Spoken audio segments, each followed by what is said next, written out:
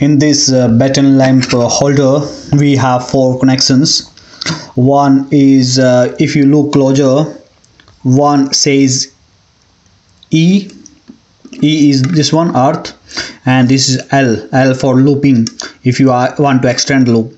And this one is this one and that one. These two you can use for the supply or neutral or supply. It doesn't matter which way you gonna use. Yeah, either way it gonna work, but make sure that you connect earth to save if any fault happened, or in that case earth will ground the fault current. And you can leave the loop L side open as it is. And for like 3-core cable, you gonna put earthing over here, live over here, neutral over here, and tighten it on the mounting, on the wherever, on the ceiling or the outside lighting, anywhere you want to.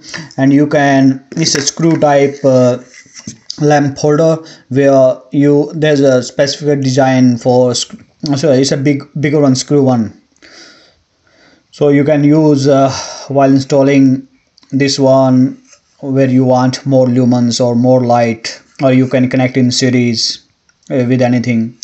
Hope this video will help you to understand why this is 4 terminals, and how I gonna connect a 3-core cable with them 2-core or 3-core. So I hope you have enjoyed this knowledge which I shared with you. Have a good day, mate.